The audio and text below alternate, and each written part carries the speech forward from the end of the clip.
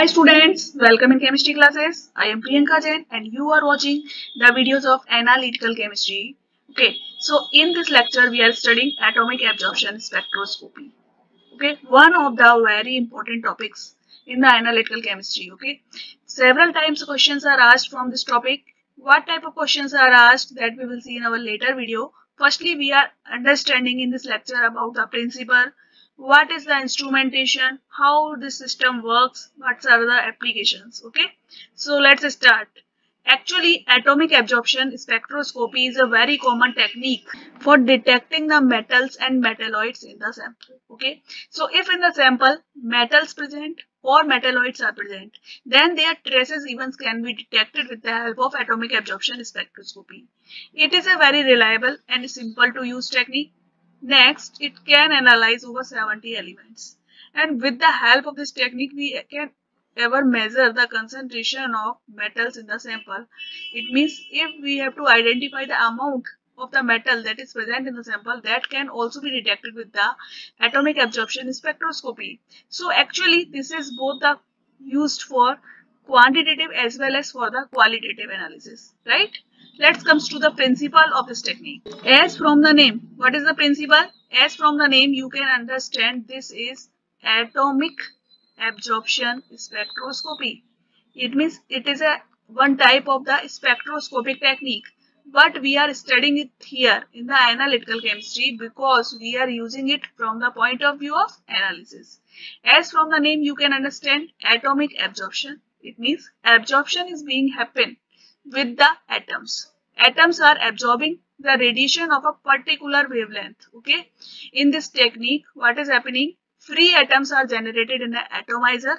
Okay, actually we are taking a sample solution. Okay, and then this comes to the atomizer that you will understand in whole the instrumentation technique. So in atomizer, free atoms are generated. Now what happens? These atoms are in the ground state. Okay, this is in the ground state, and by absorbing the radiation of a particular wavelength, okay, if it is exposed to a radiation of the particular wavelength, it will go to the excited state. This is called the absorption of the radiation, and it is absorbing the radiation at a particular frequency. Just we have to identify that particular frequency on which the absorption is happening. Actually these atoms absorbs UV and visible light and makes transition from lower level to higher electronic levels. Okay, so if we have identified the amount of the absorption, then we can also find out the concentration of that particular analyte. Okay, so this is the basic principle. Now understand its instrumentation. Okay, let's come to its instrumentation. First of all, first part of the instrumentation is light source. Very important point.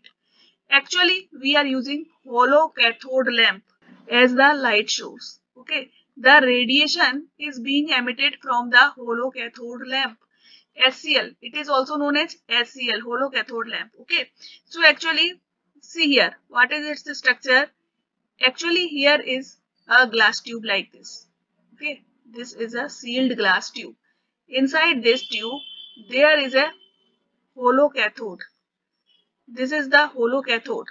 Okay, and there is a tungsten anode. Tungsten wire is acting as the anode. This is our anode, and this is hollow cathode. The cathode is made up of the element to be detected. It means, suppose if we want to identify any element, sodium. Suppose we have to detect the sodium, traces of sodium we want to identify, then this cathode will be made up of sodium. Okay, so for every element there is a unique lamp which must be used for that analysis. Okay, now this both cathode and anode are sealed in this glass tube. This is a sealed glass tube in which this system is filled. Okay, inside this tube there is the inert gas filled. This is the inert gas that is filled inside this tube. This gas may be argon. Okay, any inert gas we can take here. So this is the whole structure of hollow cathode lamp. Now comes to the next instrumentation, that is nebulizer. Nebulizer, how it is used and what is its function? Actually, first of all, you have seen hollow cathode lamp. That function is to provide radiation of a particular wavelength. Okay, we should know the function of each or every part of the instrument. It provides radiation of particular wavelength. Now comes to nebulizer, why it is used and what is its function. Actually, we are taking the sample solution. Our sample is present in the solution and we want to see it in the atomic state. So first of all, it is converted to fine aerosol. So this sample solution will go to nebulizer and here it is converted to fine aerosol. Okay, it means tiny droplets. So it is now converted to fine aerosol and now here in this fine aerosol, we are mixing the mixture of fuel and oxidants. Why we are mixing fuel and oxidants? Because actually we have to introduce this aerosol in the flame. Okay, we will have to vaporize it. And for this purpose, we need fuels and oxidants. So here in the nebulizers, the sample solution is converted to fine aerosol and here the fuel and oxidants are mixed to it. The third part of the instrumentation is the atomizer. As from the name you can understand, atomizer means a system that is working for atomization. It means it is converting the molecules to atoms. In nebulizer, we have converted the sample solution in the fine aerosol. Now in this aerosol, there are molecules present. So first of all, these molecules are separated and then these molecules are dissociated to atoms. This is done in the atomizer. Okay, actually in atomizer, this solution is introduced to a high temperature flame or graphite furnace. So on the basis of this, there are there are different types of the atomizers, but fundamentally there are two basic types of the atomizers. One is flame atomizer. In flame atomizer, as from the name, here is flame. Okay, we are creating here a flame and the sample that is in the form of aerosol is now introduced to flame. Okay, and here in this there is a mixture of oxidants and fuel gas. In most of the cases we are taking air acetylene mixture. Okay, air and acetylene flame is used because it will make a temperature near 3000 to 3200 degrees centigrade. In different cases, different types of flames are used as according to the temperature that we need. Sometimes we use nitrous oxide acetylene flame and different types of the flames can also be used. Okay, this is nitrous oxide and acetylene flame. So this can also be used. Okay, different types of flames can be used in the flame atomizer. Second type of the atomizer may be graphite furnace atomizer. In graphite furnace atomizer, this is most widely used atomizer. Okay, in graphite furnace atomizer, actually we are using a graphite coated furnace to vaporize the sample. So on the basis of this name, this is called graphite furnace atomizer. Here the sample are deposited in a small graphite coated tube which is then heated to vaporize and atomize the sample. Okay. Now comes to the next part of the instrumentation. The next thing is the monochromator. Monochromator is a very important part of the atomic absorption spectrometer. Actually, it is used to separate out all of the thousand lines. Actually, when we are getting the radiations that are coming out from the flame, it will consist of thousands of lines. Why? Because in the sample there are several types of elements present. Okay, and they are absorbing at the different wavelength. Okay, so now we want only our element of interest. So what is the function of monochromator? It will select the radiation of specific wavelength that we need from thousands of lines.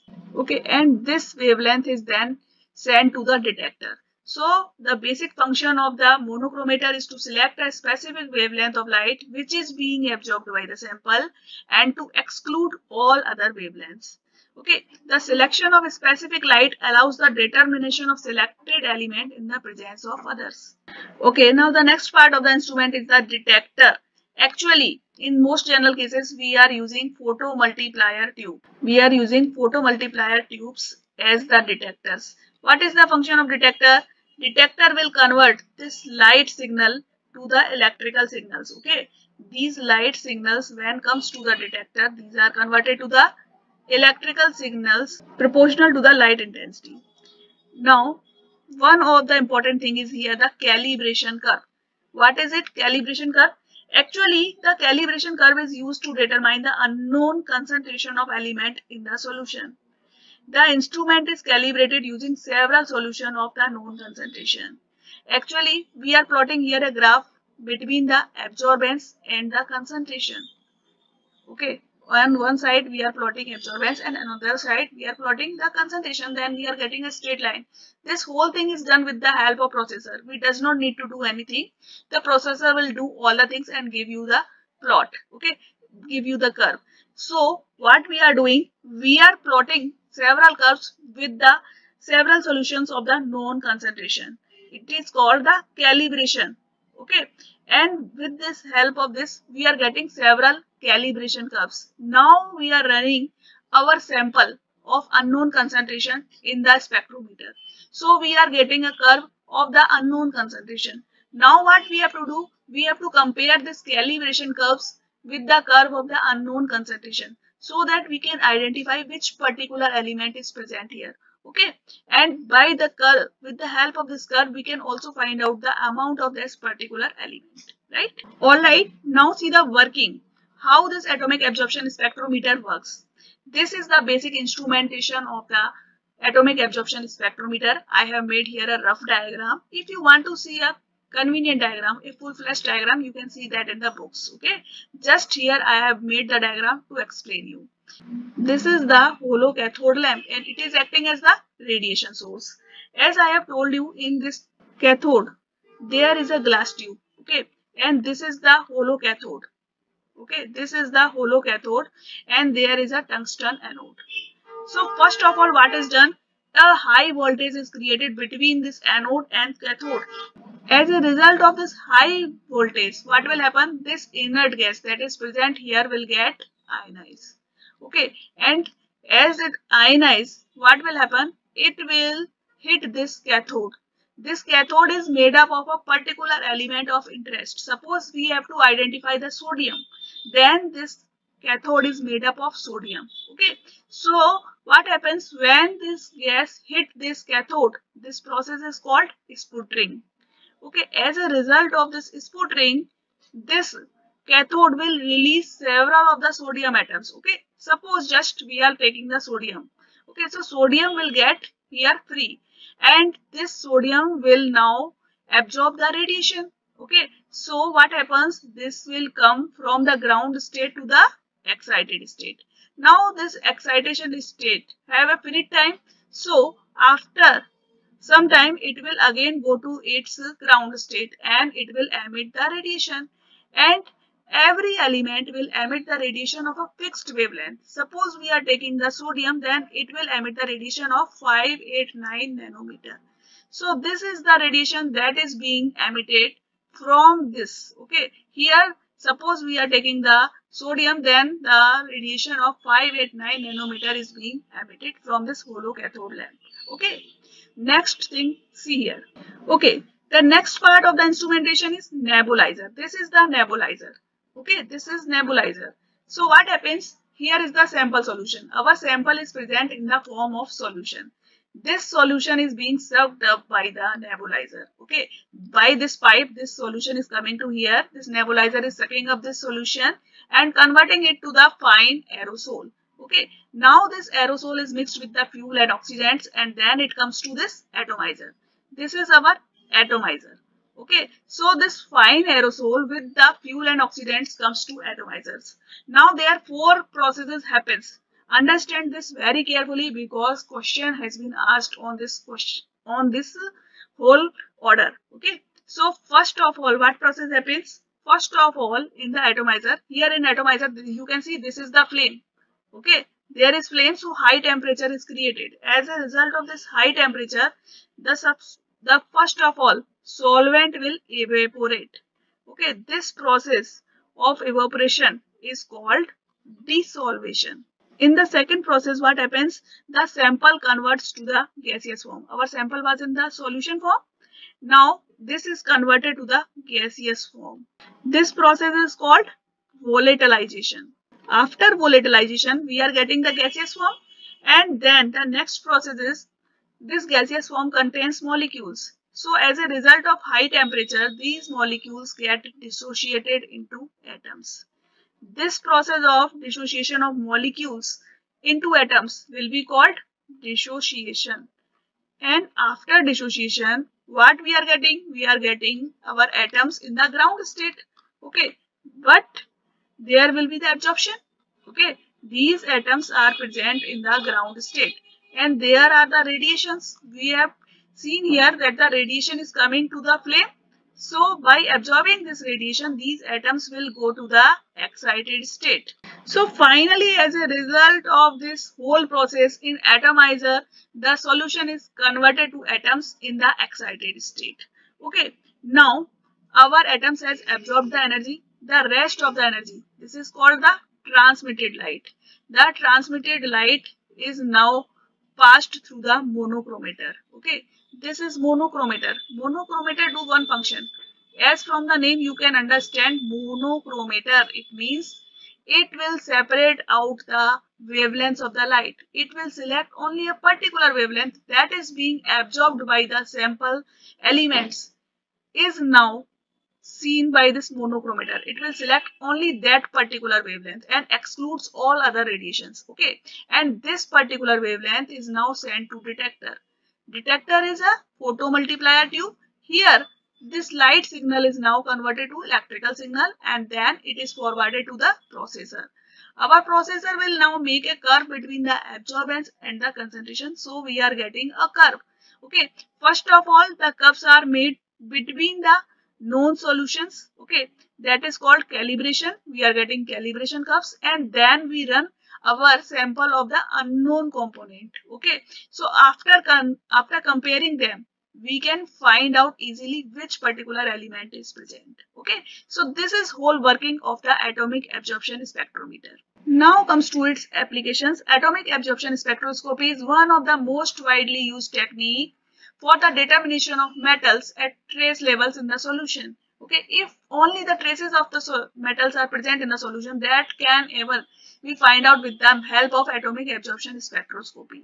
Okay, so this technique is widely used for metal analysis in the environmental samples. Environmental samples means in air, in water, in soil, any other thing, in biological fluids or in the tissues. These metals can be analyzed with the help of atomic absorption spectroscopy. So this is whole about the atomic absorption spectroscopy. Okay, I have told you all the things that you need. Okay, and which type of questions are asked here, that we will see in our next lecture. Okay, so if you are liking these lectures, if you want to see more lectures of this type or any other comment if you want to do, you can do the comment. If you are liking these videos, please share this with all other students. Okay, and like the channel and subscribe our channel. Thank you.